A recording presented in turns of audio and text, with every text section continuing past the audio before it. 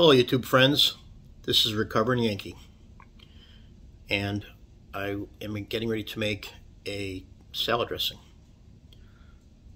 It's inspired by something I read online.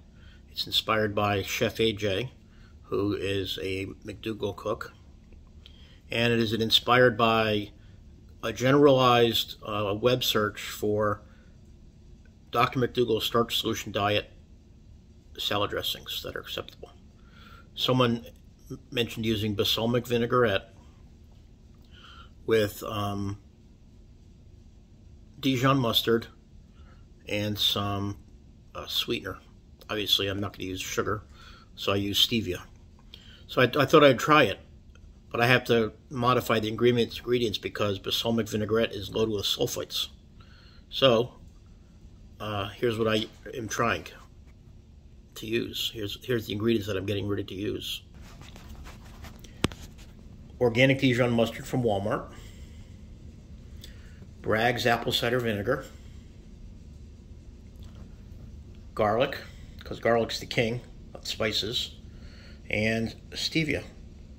Okay, now I'm going to take 1 tablespoon of Dijon mustard.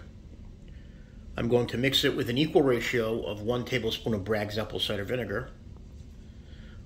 I'm going to add a few squirts of the organic garlic powder, and I'm going to add 1 packet of stevia. Since I am holding the phone, it's very difficult to add these ingredients and mix them. So now I'm going to put the phone on pause, mix the ingredients up, and then I'm going to show you the results. Get ready to say poof.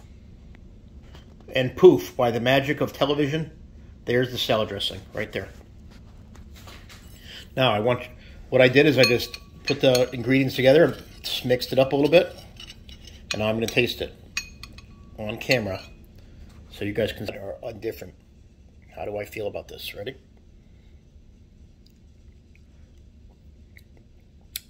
Ooh, that's delicious. I have never had anything that tasted so good. So, what's the recipe again? 1 tablespoon of Dijon mustard, preferably organic. 1 tablespoon of Bragg's apple cider vinegar or other equivalent vinegar. At Walmart, they have this brand called White House, which makes apple cider vinegar. And there's probably other brands you can get, but just don't get the cheap stuff you get at supermarkets.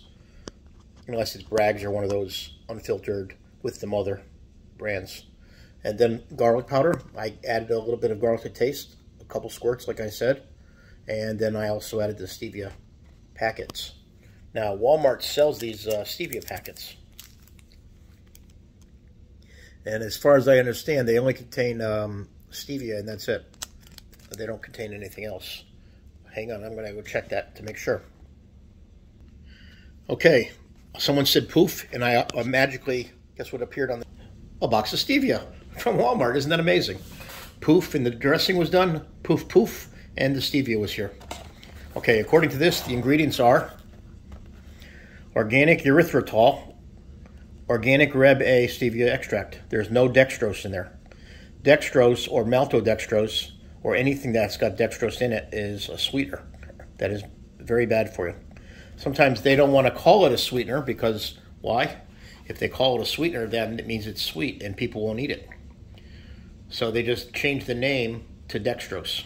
Who knows what dextrose is? I don't know. You don't know. None of us know.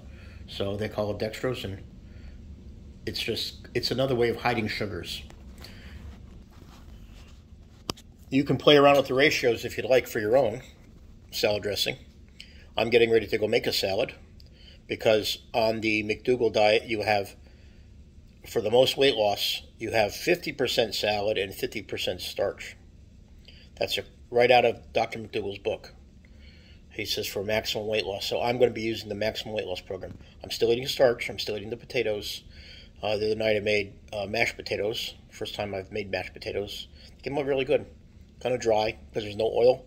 So I'm going to have to come up with a better way. But maybe I can use this new salad dressing here in the mashed potatoes. Who knows? Try it. Might taste good.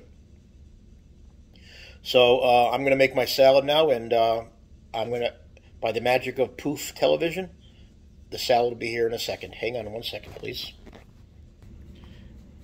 Look at that. Someone said poof, and suddenly the salad appeared. Here's my salad dressing that I just made, and my salad. So while I'm adding this salad dressing to the salad, who wants to go over how I made the salad dressing? Ignore those ingredients in the background. The man behind the curtain.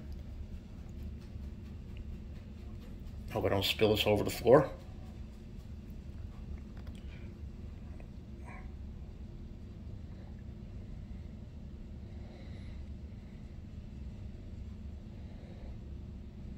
I'm going to put it on plus so I can finish pouring the salad dressing onto my salad.